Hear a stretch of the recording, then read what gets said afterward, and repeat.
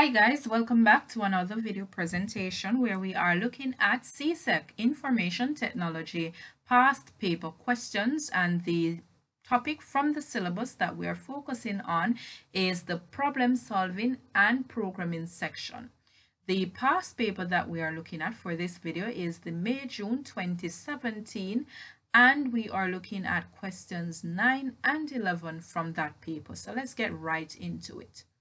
Question 9 says that Romario can add money to his mobile phone by entering a specific code via a text message. The instructions are entered using the format below, and we are expected to answer the questions based on the instructions after that. All right, so the format that is given here is that there is a code to add the dollars, and that code is AD. All right, the amount that a person can add ranges between $20 and $50. The next part of that is the area code along with the mobile number. So the area code is the first 3 digits, and then the remaining 7 digits of that would be the mobile number. And finally, there would be a personal security number, which is 0945. All right, so the first question, AI, says to identify the error in the following code. So in the code, the first thing that we have is the code to add the dollars, so that there is correct. The amount that the person wants to add, the amount of money, is $40, and if we check, that is between the range 20 and 50, so that is also correct. All right, the third aspect is the area code along with the 7-digit number. So if we try to tick off, we're seeing 3 digits that represents the area code, and then 1, 2, 3, 4, 5 representing the mobile. So the mobile number is still missing 2 digits. All right, and finally the personal security number, which is 094, so that is correct. So the error in this question, or the code rather, is that the mobile number is still missing 2 digits. All right, so we say the mobile number is missing 2 digits. All right, second one, AII, says to name the process that locates and fixes errors in the code. And if we check our objectives from this portion of the syllabus, it would be debugging or debug. All right, B says to complete the table to show whether the message will be accepted or not for each of the following options. And again, the information is based on the format that we just completed above. So the format was that, just a reminder, the money should be between $20 and $50. Also, the security number should be 0945. So if both of these have some correct output, then the accepted would say yes. Otherwise, if one of them is incorrect or both is incorrect, then it have to be a no. So the first money is $10, and that automatically shows us that that's a no, because again the range was between 20 and 50. Security number 094, that is correct. However, if we're testing both the money and the security number, then that is incorrect, because the money did not fall in that category. So the first one is a no. Second one, money is $25, so that is between the range 20 and 50. Security code, however, is 945, so that is incorrect. The 0 is missing from the beginning of that. So again, both of those are not matching, so the output would have been a no. Third one, $30, that is between the range 20 and 50.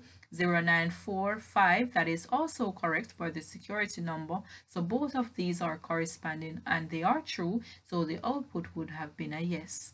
Final one, $65, again that is outside of the range of 20 to 50, so that is incorrect.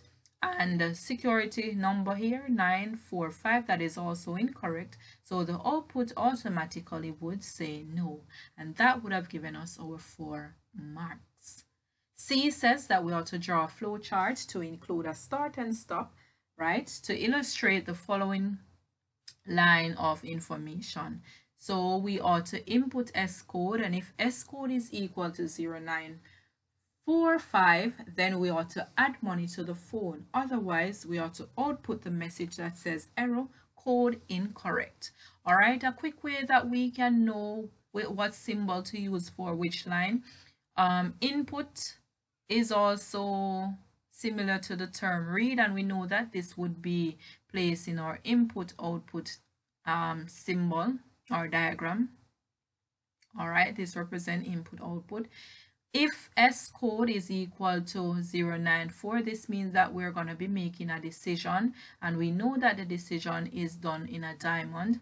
Then add money. Adding money means that calculation should take place, and this is considered to be process or processing.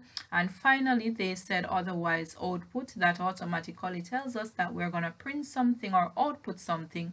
So this again would be placed in a similar symbol as the first one, which is the input output. Now we can proceed with our flow chart. So again, they said to include our start and stop. So we start with the start. All right. So we start, and the start is inside of an oval. All right, followed by a flow line. Flow line connects our different stages. Then we can come to the fragment of code.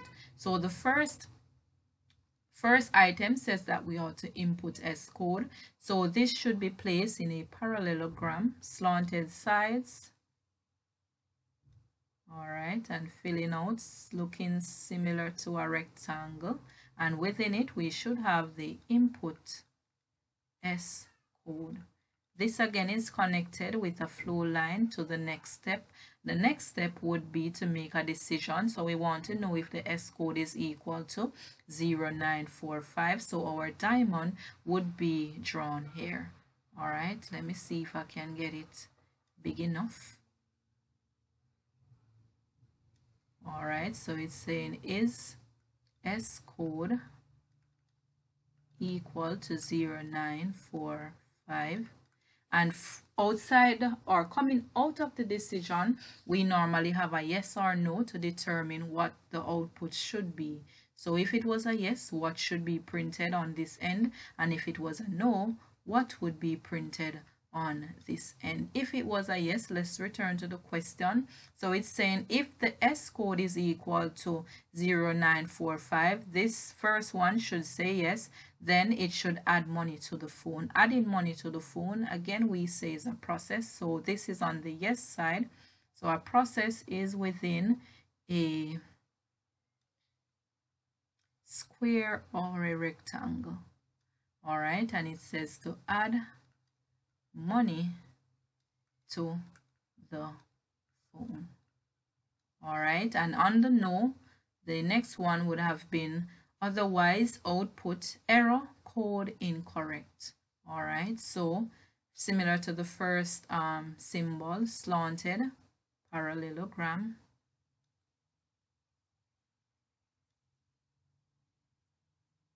And we should output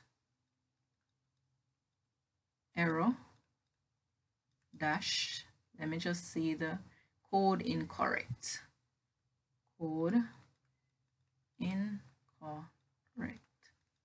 All right, both of these, we're finished with the yes and we're finished with the no. So the last thing that they would have been included is the stop, and that ends our program. So both of those are connected.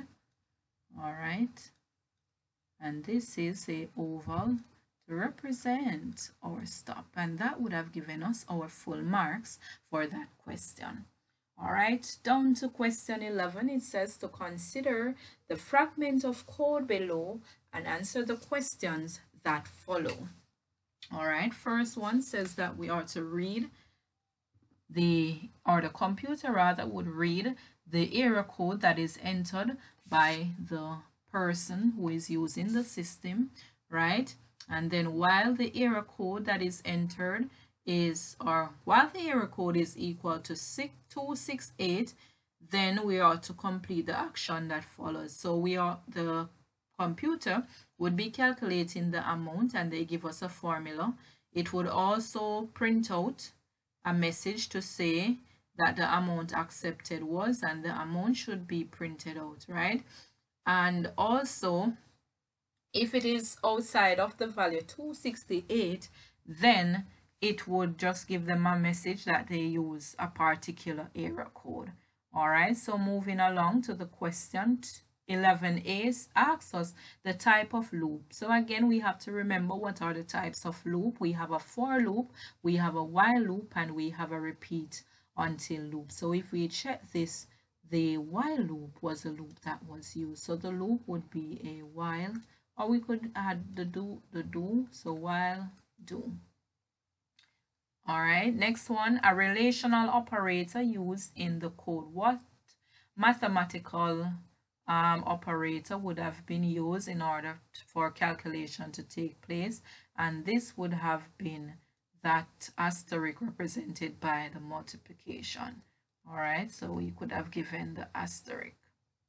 Next one is the data type of amount.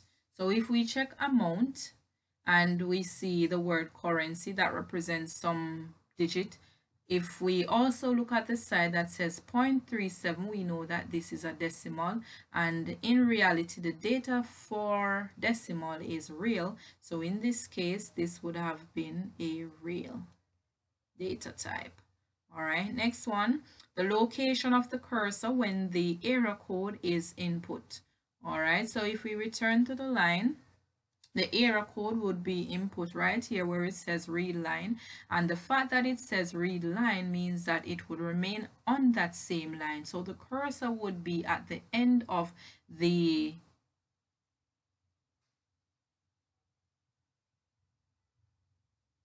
error code. Sorry about that, right? So same line after the error code. Final question in that range, the result when the error code is 876. So we're just going to go back through the code. So it says read line. So let's say our digit was 876. We entered 876. The next line is testing if while the error code is equal to 268, so it was not 268. 268, all of this calculation would have occurred. 876 is on the outside of this, so the otherwise would have been the last part here, which says that your error code, you use error code and then the error code. So the message would have been you used, or the result rather, you used error code 876. All right, so again, the first portion of the code would have been what would occur if it was 268. However, the value was not 268, so it exited that while loop and go to what the other result would have been, which would have been a message printed out on the screen. All right, and then that would have completed our questions for this 2017 paper. There were other questions there, but again, the bulk of what would remain would be referring to array, and array is no longer on the syllabus, so those were not completed.